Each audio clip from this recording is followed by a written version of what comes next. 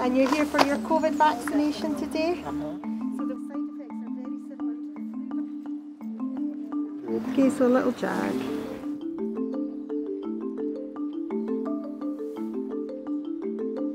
It sort of makes me feel more responsible, because what I was fearful of is that if I, didn't get this vaccine, I could be infecting somebody else.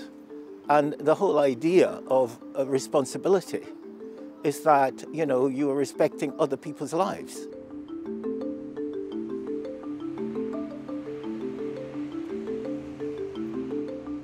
Some people say it is not effective. So this is something very scary, and